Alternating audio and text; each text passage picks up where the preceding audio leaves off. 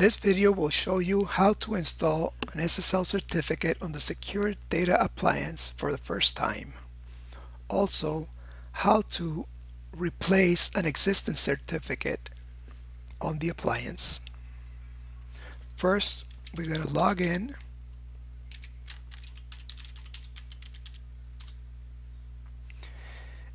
And this video assumes that you already have created a district in your environment as shown here per the documentation. If not, please go ahead and do that first. You will encounter this message instructing you to go to the SSL Credential Management page, which is this tab listed as SSL. So we click on the tab and we see that there is no existing SSL credential. The SSL credential pretty much is a combination of the private key, the certificate, and the certificate signing request. So we're going to go and create a new credential, and it's going to be based on our district name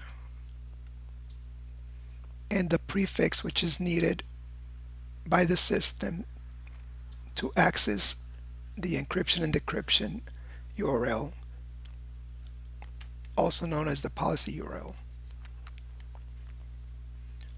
So we're going to click Save, and as shown here, we see that it now shows our full name for the SSL credential, and it shows the key, which means the private key, and the certificate, all with red marks, which indicates that they're not valid. So the first thing we need to do is to create the certificate signing request, and by that we need to complete the SSL defaults, which I already pre-populated prior to this video. And then we're going to go and select Export CSR. We have the option to either copy and paste the content of the certificate, starting with Begin Certificate all the way down to End Certificate Request. We can also click Export to save the file locally if preferred. In this case, we're just going to copy and paste because we already have a method to generate the certificate.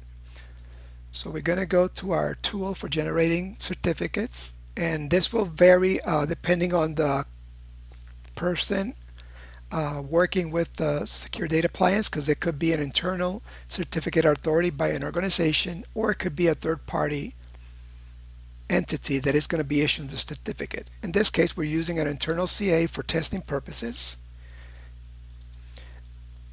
And we're going to paste the CSR as shown, and then we're going to sign it, and this will produce for us what is known as the main certificate, the leaf certificate, and also an intermediate certificate. The next step will be to actually go ahead and install this. As you can see, since we already created the certificate signing request, it automatically generated a private key in the system to match our certificate. So the next thing we want to do is import the certificate, and as you see here, we have the option for text or file. So if you receive the certificates from a third party in a file, you can actually upload the file directly through this system. In this case, we're going to use the copy and paste option, since that's what we're using at the moment. So the first thing you want to do is to copy your leaf certificate,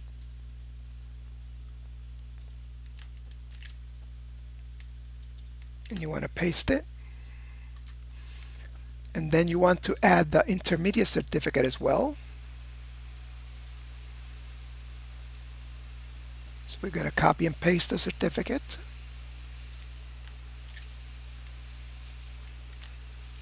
and paste it as well. Now we're going to click Save. And as you see here, it shows that everything is valid. However, the reason why it shows that it's valid is because we already have the root certificate here for this certificate. Now normally if this wasn't here,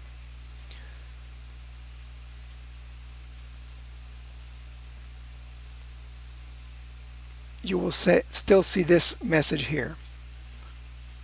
Sorry, not a message, but the icon showing as not valid.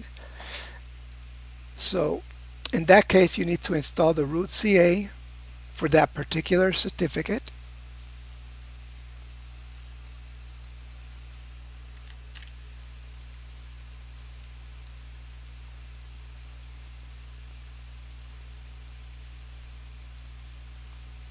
And we're going to copy and paste again, save it.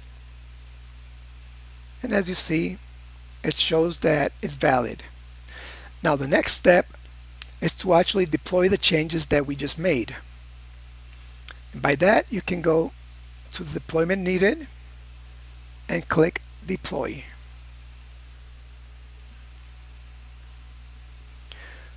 This process can take a few minutes depending on how many remote hosts the customer has, and provided that the connections to those remote hosts are healthy and it's able to connect to them.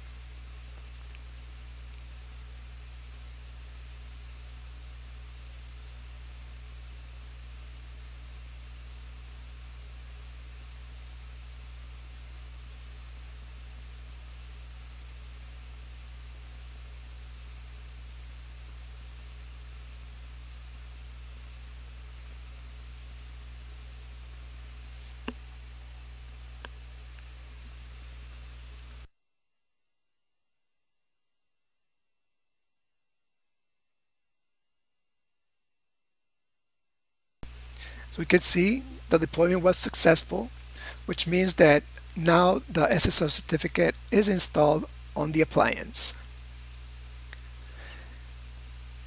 If your certificate includes the name of the host itself, like in this case, my host name is this, and my certificate did include the name, I can also apply the certificate to the management console, so that way it shows up here as valid.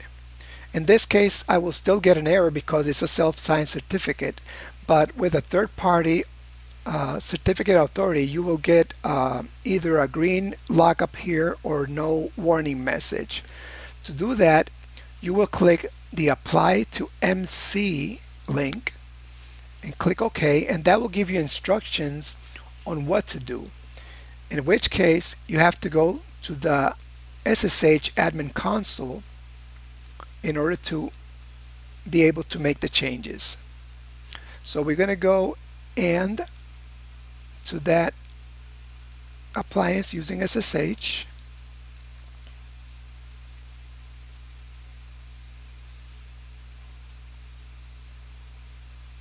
We're going to log in as admin.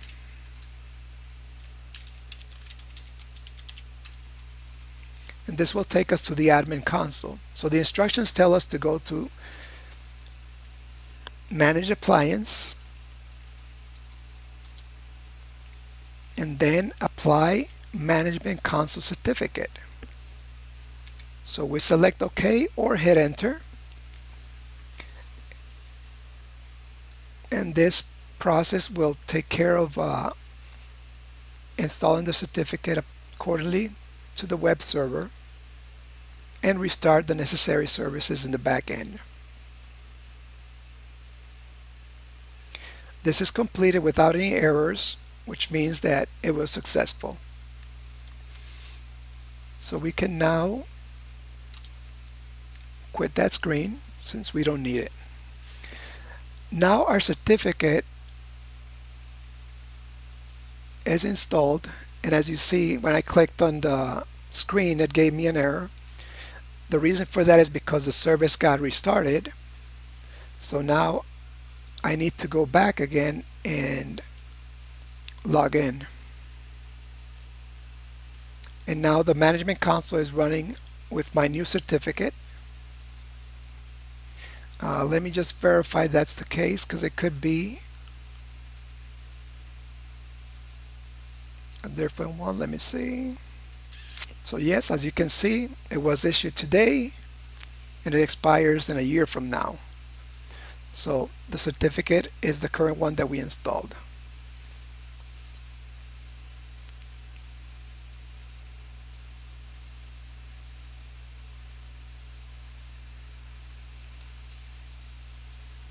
As you can see here, there's our intermediate certificate. Now, let's say, for example, that you need to replace a certificate. It's pretty much the same procedure. So, but in this case, if the certificate was expired, you will see this date here shown in yellow as a warning prior to the certificate expiring.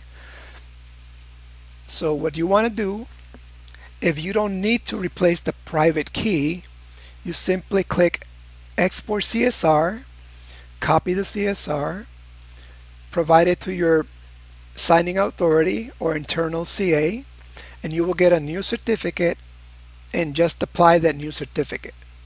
Now, some organizations, due to security and policy requirements, need to get a new private key installed for each SSL certificate that gets renewed. In that case, what you want to do is, first of all, you want to make a backup of the current credential. To do that, you click on Export Credential and you enter a password which you're going to use to import the credential if you need to later on. Normally, what I do is use the same appliance password, so that way there's no confusion on what the password is, unless you have a password manager or save it to a file.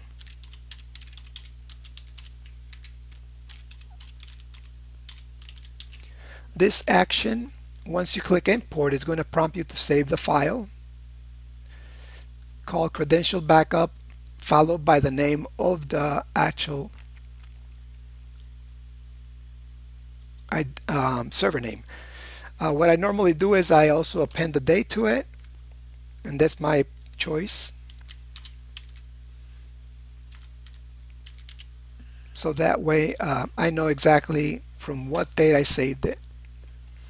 Once you have the credential created, you have the credential saved, you can go back and delete the credential.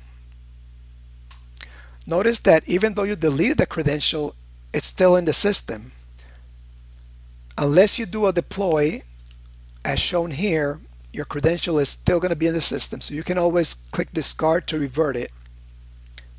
But in this case, we're just going to go ahead and create a new credential. Going to select the same exact name, and as you see, we pretty much end up at the same place where we started originally. So if you follow the same procedure, you can install a new certificate with a new private key to match your security and organization's policies. And then once done, and you get all these fields in green again, you can click on deploy, and then the changes will be saved. We're just going to do that now just for the sake of doing the demonstration. So we're going to export the CSR, and remember, this CSR is going to be different than the previous one because it has a new private key.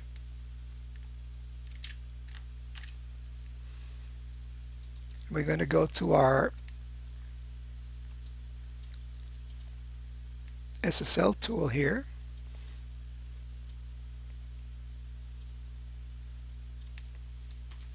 We're going to remove the previous CSR, and we're going to ask to sign the new one. Okay, so now we're going to copy our new certificate,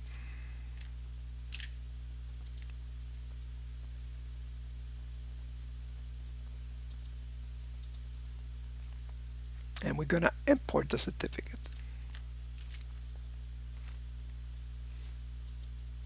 We're going to add our intermediate certificate.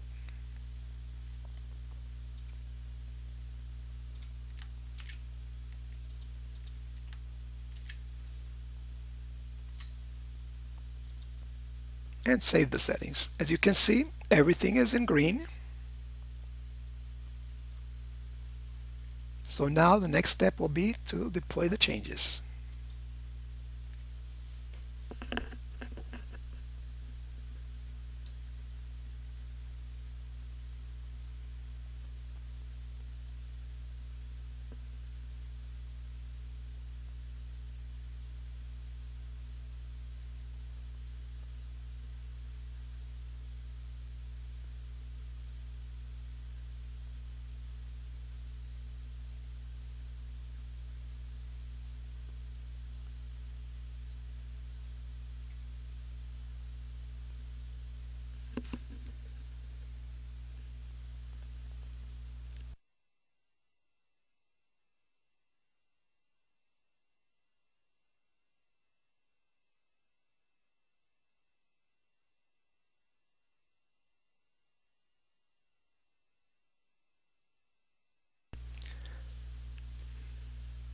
Now that the SSL certificate is installed, remember you can always select the option Apply to MC and follow the same procedure to apply it to the management console, so that way your lock icon up here shows in green or without any warnings.